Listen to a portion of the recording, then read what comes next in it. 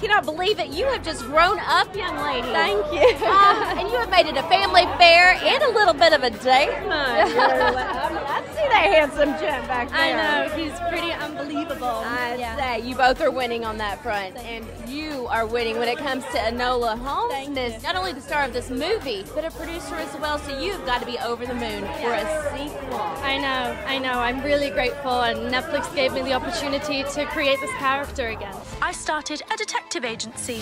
Hello, but you're a girl. What do you think it is that people are connecting and loving most about Enola Holmes? I think there's a part of the film that the audience feels like they can connect with Enola because we're breaking the fourth wall. Yeah. And it feels like there's a better connection between the both.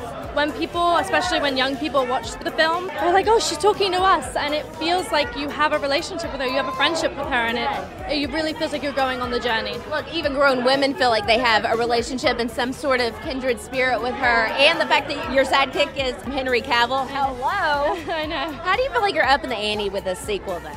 Well, I think this time round we're talking about a real story that really happened, which I think is really important to shed light on female workers and the way they were treated back then in order to improve now. So it's a really important story and a really big message. It truly is. And I kind of touched on Henry Cavill. I'm curious, since you worked directly with him, he was your big bro in this film. Did you know before the rest of us that he was returning as Superman, young lady? I did not know. Yes, you. Oh, I really didn't. I really didn't.